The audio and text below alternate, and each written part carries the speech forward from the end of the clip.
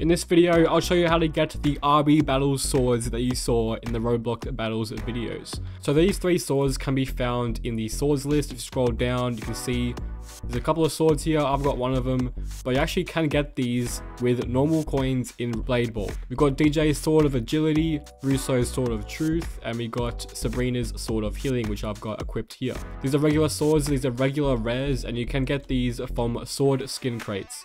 If you purchase sword skin crates, you can actually get a chance to get one of the swords. I've already got Sabrina's, and instead I got a 1% chance Firebrand.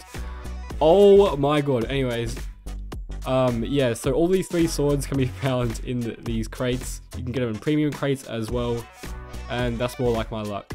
Okay, so that is how you get those items. The RB Battles limited time mode does not matter at all. It is only for the, I believe, the trophy, which is already gone, which I already got. And yeah, that's how you get these swords. Also, dang, I just got Firebrand. That is sick. Wow. Subscribe for my luck, and I'll see you guys in another video. Goodbye.